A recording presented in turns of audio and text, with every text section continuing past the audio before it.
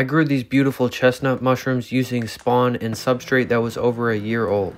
For the spawn I used rye grain, and for the substrate I used wheat bran and sawdust.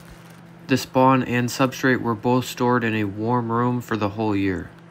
I opened the bags in front of my laminar flow hood and I transferred some of the grain spawn into the substrate. I mixed the bags so the grain is evenly distributed in the sawdust. Then I used an impulse sealer to seal the bag.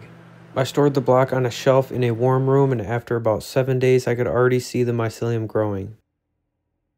After another 7 days, the block is fully colonized by the mycelium, so I cut the corner of the bag off to initiate fruiting.